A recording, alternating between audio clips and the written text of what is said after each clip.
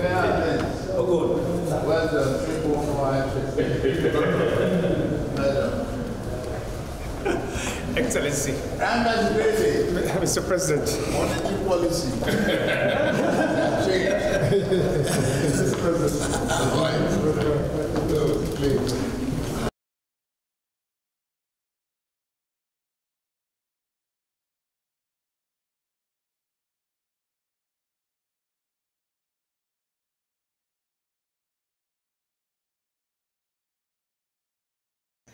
You have just visited the president. May we know why you're here? Okay, thank you very much. A number of reasons. First of all, the president and I are old friends. He's my brother.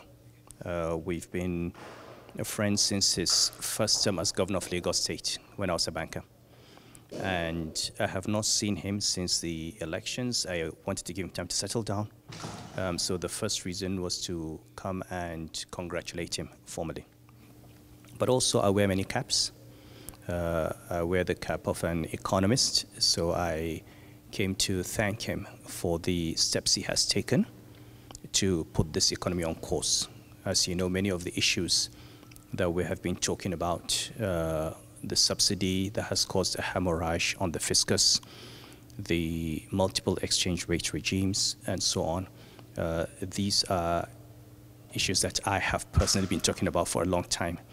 And I'm happy that on his very first day, he has addressed these issues and the markets are happy. And it is important when the government does the right thing for us to give them feedback. It's not always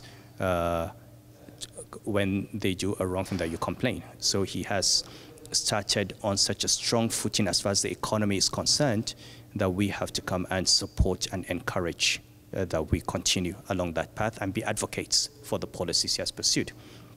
The second cap I wear is that of the Horejo Tabita Pulaku, and I'm therefore concerned about the issue of herdsmen-farmer clashes, and he's also concerned, and we discussed steps that will need to be taken to begin to look at some of those issues. But in particular, I came to appeal to him on the case of the 37 herdsmen who were bombed by the Air Force in Nasarawa State a few months ago, which we wrote a letter to President Buhari on. And we have now written a reminder because it's a matter we do not want to be swept under the carpet. And the president has asked me again to send him that letter, and I'm sure that he will look into the matter. The third major issue we discussed was the issue of poverty, especially in northern Nigeria, the questions of out-of-school children, girl child education, and how and his thoughts on that matter. And this is a big priority for him, and we would be again continuing with the conversation to see how we can help with ideas for how to address these issues. Because without education in the north and without educating the girl child, you are not going to have an amelioration of the extreme poverty and insecurity in the north. So it was really about the economy, about the people, about his policies to encourage him and to also make it clear that at any point in time we are here to advise, and he knows that, and I'm just one phone call away. And I'm very, very happy to have seen him, to see the mindset, and I wish him all the best. Thank you.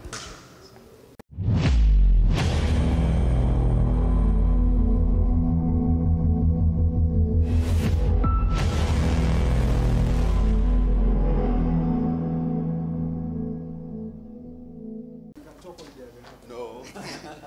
Let's interview.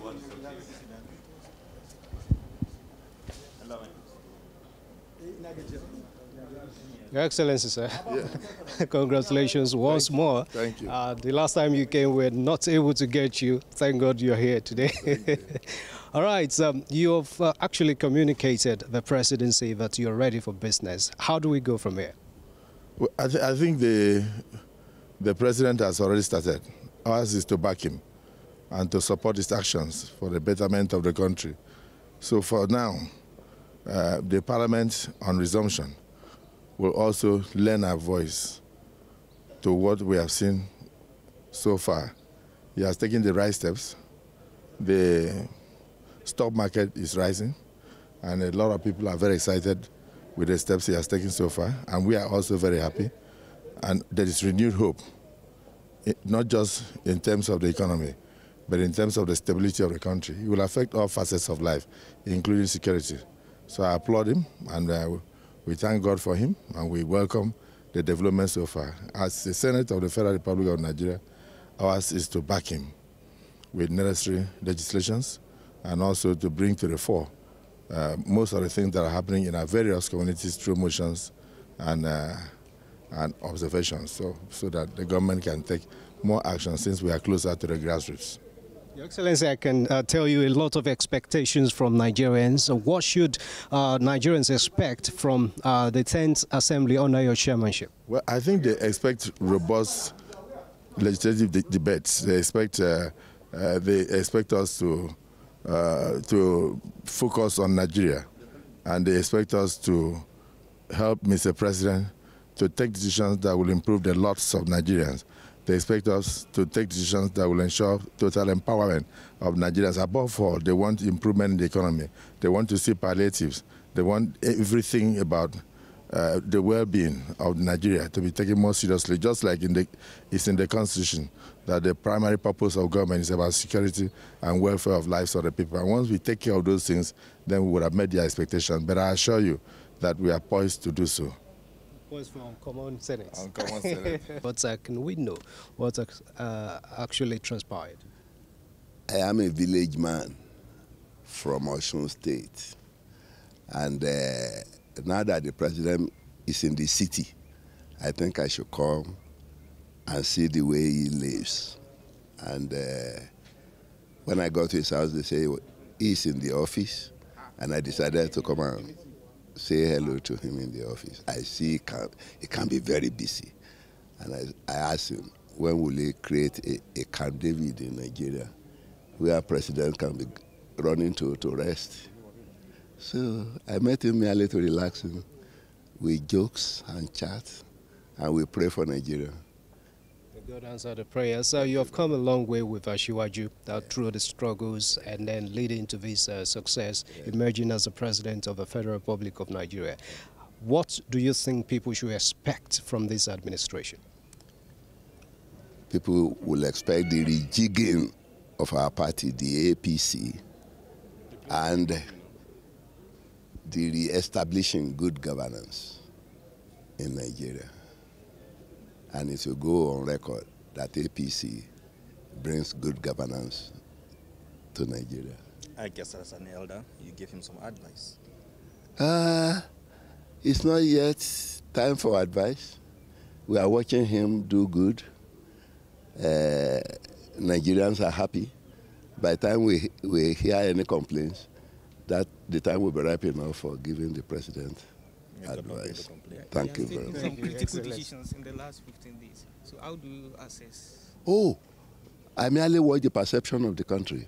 Very excellent. People are happy with him. And that's why I boldly come during daytime.